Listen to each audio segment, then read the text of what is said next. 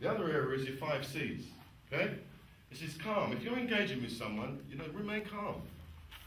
Right? How often are you dealing with people and you see that customer in front of you is, let's say, not engaging with you? How often does that happen to you? Or you'd like to engage them better? Or better still, how often have you walked out and not taken the deal? A lot, right? Everyone's gone quiet. So what, we all doing loads of deals there then, right? Are we? I thought we were here because you wanted to do more deals, right? Or increase certain things, right? How often do you actually check that? Why that is? Stay calm and have that inner stillness. Right? Have that focus within yourself. So when you're engaging with a client, you have a level of control. Right? Because with that control, you remain calm. Does that make sense? And by remaining calm, you have control. So it's always two-way, always asymmetric. Right? Now, once you've gone through that pace of it, if you think about the sales cycle, there's a 10-point cycle there. Right? Now, this is taking you straight down the centre of the sales cycle. The sales cycle is quite monotonous, quite outdated. We like to work from a UK perspective rather than America's perspective.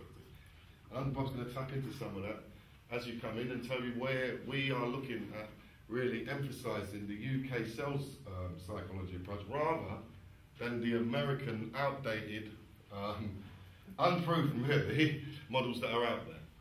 Okay? They're proven to a certain degree, but then when you hit certain levels of sales, we're talking especially professional selling, we're talking about a different science altogether. So, when you calm, you control, then you need to collect the relevant information. You're collecting the relevant information from your individual client. Okay? What sort of information are you collecting, do you think? Relative to what? Customer. Right. What sort of things do you think you're going to collect from them? What they need, what they need. Right. How often do you do that? How often do you actually sit down and engage totally and listen to them? And tune in to them? Do you remember the old radio station? I'm giving myself away. I know it's all gone digital now, but I like analog. Do you remember these gramophones we used to have? And you used to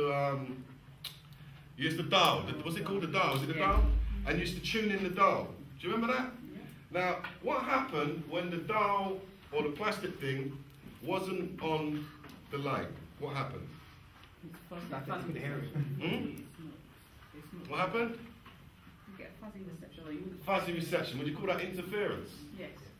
Right. Interference. Right? What happens when you locked it into the line? Clear. Clear.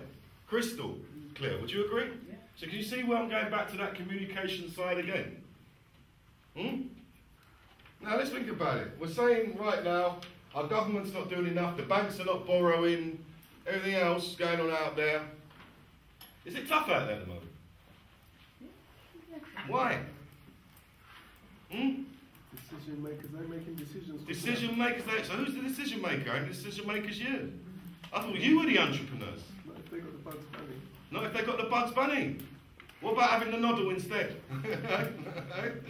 Yeah? We start thinking about decision makers. We start thinking about the actual passing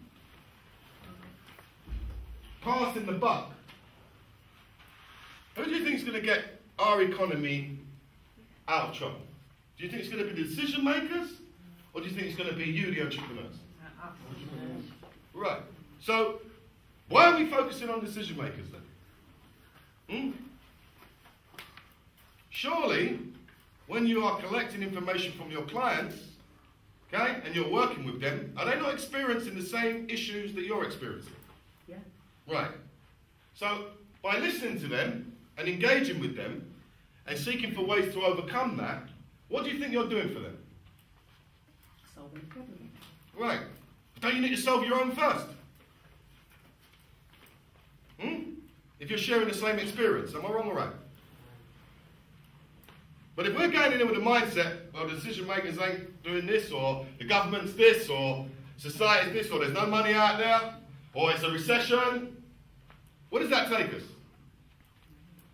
Do you think your client is going to listen to you when you're talking? Do you think you're going to look confident when you're talking to your client? Or do you think you're going to look half-busted? What do you think you're going to do? Half-busted or confident? past it. Why? Because you're just relaying what's happening anyway. Don't really believe it, do you? Nah. Joe? So what are you really looking for at that client then? More than anything else, what are you looking for at that client? When you're going through the process of collecting information, what are you really looking for out of the client? Is it paying? Sell. Money. Right? Do you think the client doesn't understand that? That you just want to sell? Now, does it make sense, as the gentleman said earlier, to listen and communicate a sense of value so that you can get the keyword repeat sales? What does he think gives sales a bad name? Where do you think the unethic comes in? Do you think people take sales seriously? Is it taught in schools? No. Why? So why is it we all think we can just go into business and just go and sell? If I said to you, you're going to become an IT guru or a barrister or a lawyer, what would you tell me? If I said to you, I'm going to go and I'm going to represent, I'm going to go into a court of law and be a lawyer and represent, what would you say to me? Good luck. Yeah. Would it work? Huh? Would people take me seriously? Why? Not qualified. Alright? Well, not qualified. Key area.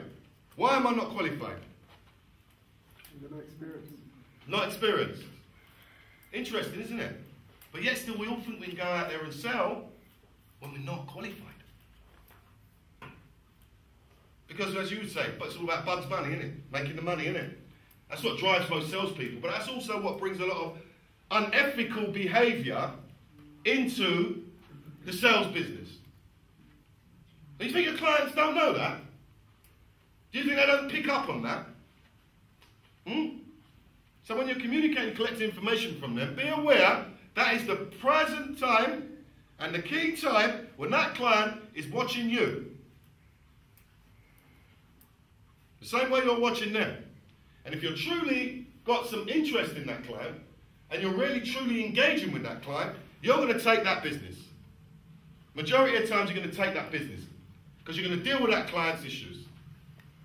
By truly engaging. And you're going to get a lot of repeat business out of that client. Because your role should be to gain a relationship from it. Not just take the order. There should be a level of long-term thinking. There should be a vision in there. And by engaging with your client's vision and you tapping into it, you will find that you now will be able to generate more business from it. It's not your fault, it's just the way it is. Too much American models going on out there. Okay?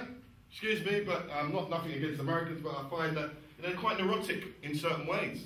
Very confident people, but quite neurotic in certain ways. We're not neurotic people. And when it comes to sales, we're very sceptical about things.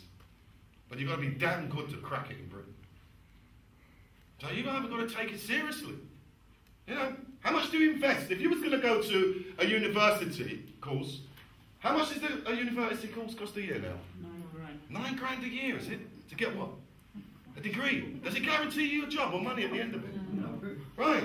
But when we go out there and we start talking about investing in ourselves for our business, it all of a sudden, it becomes expensive. Would you agree? Right? Something that's going to take us to the next level. It becomes expensive. Why? When it's what's going to take you to the next level and sort your life out and become a pensionable income. Question. Okay? So I'm going to put a big question mark there. Bob? I'll let Uncle Bob deal with that a little later. But let's move on. Collecting information. Then we confirm what we've said to the client. So the client knows the client's been heard. Okay? So we need to confirm it. Because you're listening, you acknowledge, you're checking in, quite communicating. If I listen to you and I talk to you and it's like a consultative process. Yeah? Otherwise you feel like you're being hit with a hammer. Would you agree? Now you might not realise it, but sometimes in sales we get very desperate. We don't realise by engaging, speaking fast, whatever, the client might want it, but it's like, well, you're not communicating to me. It's always your fault. If you don't get the sell, you weren't good enough. Reality. Go home and think about it. Evaluate on it.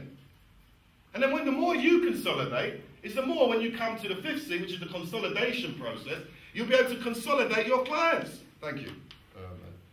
Right? The more you'll be able to consolidate your clients. Okay? If you don't learn the art of consolidating yourself, how the hell are you going to consolidate anybody else? It's your businesses. Who says, oh, there's no money out there? Is it that there's no money out there, or you're not equipped to take the money? That's the question. I'll leave that to you. I'm not saying it's wrong or it's right. That's the question. So is it that you have to raise your game?